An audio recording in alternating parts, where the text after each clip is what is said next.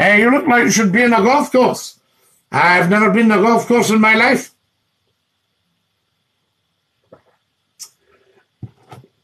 I walked past the golf course with Lord Clyde the Labrador, and he disappeared. Then I got a phone call about 10 minutes later. Have you lost a wee black Labrador?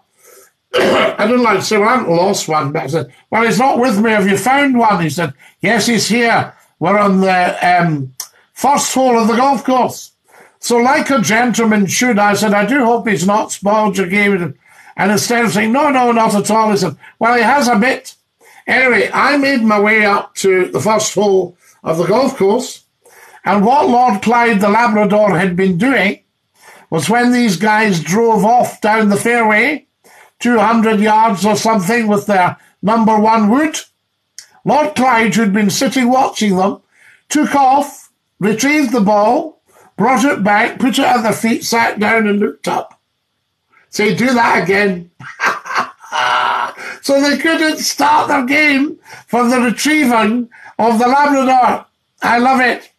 I had to, of course, put a straight face on and pretend I didn't find it funny. I said, oh, I'm so very, very sorry about that.